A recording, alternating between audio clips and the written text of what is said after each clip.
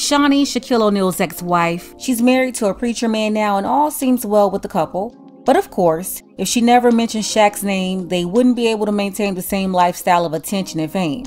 Because let's be honest, the only time she ever got attention is if she was mentioned in the same sentence with Shaq or O'Neal. She had 4 kids with him. Many believe she had 5, but it was 4. She got all the money and wealth out of him, but the money isn't enough for them. They want attention too, which is why she's still talking about a man that at this point she's been divorced from longer than she was married. Married 7 years before Shaunie filed divorce, they've been legally separated now for 15 years and legally divorced for 13. She moved on and married a man that she's really into, for real. I don't believe she's with him for fame or money, because this man wasn't famous, and Shaq's legacy is now taking care of both of them.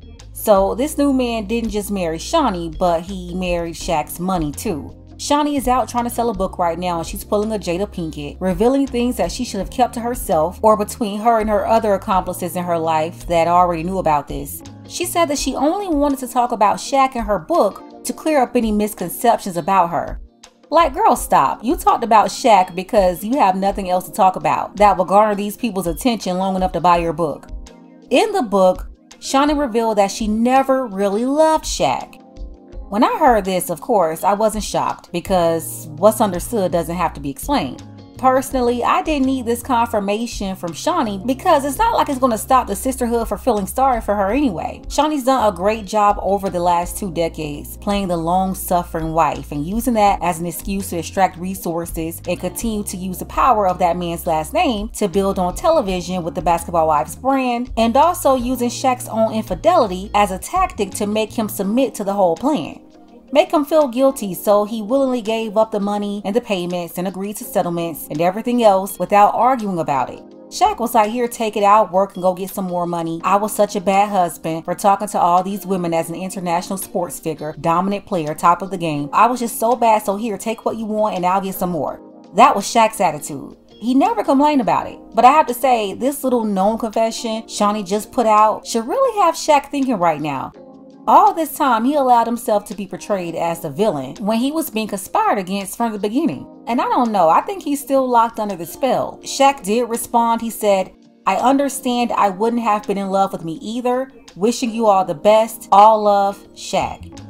And a lot of women love this response. They started praising Shaq for, quote, taking accountability. This was repeated over and over in the comments on social media. The conversation was more about, well, he was a cheater, that's why she didn't love him, or he took her through so much. You know, the same color purple victimhood story. Not once did anybody say, wait, if you never loved him, that would mean you also didn't love him before the infidelity.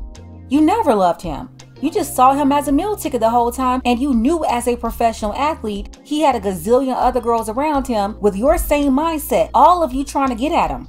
It was a game for all of y'all, and you being able to get the ring and push out those kids and take the last name, well, you would declare yourself the winner when you implemented the second phase of your plan, which was to use the same competition you played in with these other women as an excuse to walk away from the poker table when you believed he stacked up enough chips for you to take away and live comfortably without him. Listen, it's not a coincidence that the year Shaq's NBA career was starting to wind down to his last years. You know, when he left Miami, that's the same year Shaunie went to the courthouse and filed for divorce. And the last season he played in the NBA is directly connected to the finalization of that divorce. I don't care what anybody says, this was all calculated and everybody around Shaunie was in on the plan except for Shaq. The light bulb still didn't go off in his head yet. He's still blaming himself, which is also a part of the plan. He's got to go along with this in order for the original plan to go on without a hitch. The truth is, Shaunie and every other professional athlete's wife, they already know what time it is when they get with these men. They're not there for a faithful, monogamous man that's going to be home every night. Are you serious?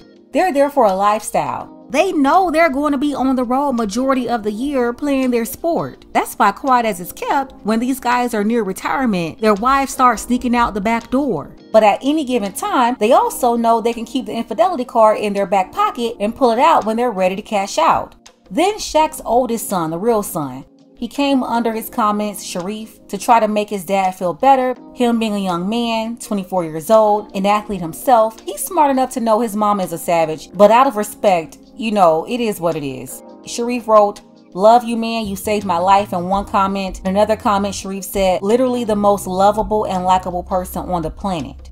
Sharif wasn't the only one. In fact, all of Shaq's sons came up under his comments to show him love. His son Shakir left this comment here, "You know I love you, twin."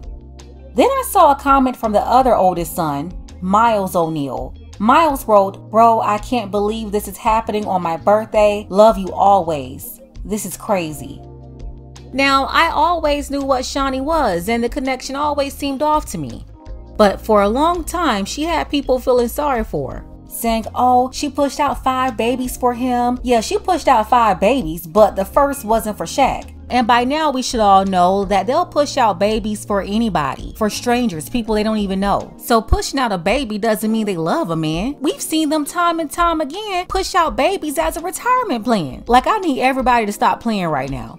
And that's another thing. He took in her first son like it was his own. So much so people really thought that her son was his son. Miles was a Baptiste before Shaunie got Shaq to adopt him and destroy the relationship with his real father. Also, she could move on and secure a rich life for herself, and then change his last name from his Haitian dad's name to O'Neal's last name. So when you have situations like this, when they take in your first child and now you have to have more children from the new man than you did from the first man to outnumber the child that didn't come from the both of y'all. Side note, no one ever says this, but for every 20 situations just like this, 18 or 19 of them will have at least one more child than they did with the previous person. For instance, if there's one previous child that was before their relationship, these folks will get together and they'll have at least 2 of their own. So that 2 will outnumber the sole 1, but most will push for 3. So the ratio is 3 to 1. And it's an unknown truth. No one ever talks about it. There is a reason for that. But just think about the scenario. Even with average everyday people, you will see the same ratio for people in these blended families. But as you can see by the stepson's response, he was hurt by the comment too. And that's because deep down inside, he knows Shaq took care of him and really made him his own son. And even after taking in her kid, raising him up himself, this is the things he gets. That's nasty work, Shaunie.